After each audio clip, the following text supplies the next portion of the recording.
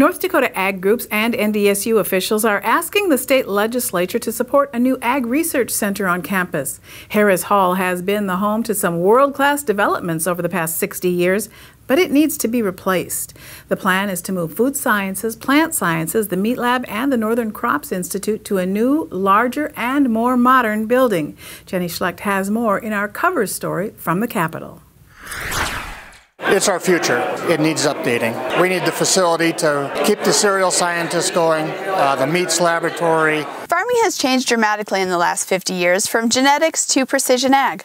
But unfortunately, the more than 60-year-old NDSU building that houses world-class ag research is showing its age. The current problems in the building include the water. A lot of the labs don't have running water to them because the pipes are corroded and just plugged. A lot of the expensive analytical equipment we can't have in this building because we don't trust the power surges, and it just ruins the machines. Other issues, leaking roofs. And when you have leaking roofs and that falls into your equipment, it's not good. NDSU's Vice President for Agricultural Affairs says investments in ag research have a great return, not just for students and researchers, but for everyone in the state.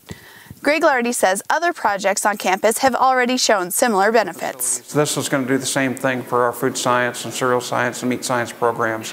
Really get students excited about those potential careers and studying those discipline areas, but also really help us attract and retain those scientists and teachers and faculty members that are so critical to making these programs successful. The bill would allow the state to finance $64 million for the project, which includes the Ag Products Development Center and the Northern Crops Institute. $14 million would be raised privately for the projects. We think it's a high priority to make sure that we have a modern, up-to-date facility that we can put our world-class scientists to work in. The bill has passed the Senate, but the House must still vote on it. In Bismarck, this is Jenny Schlecht for Ag Week.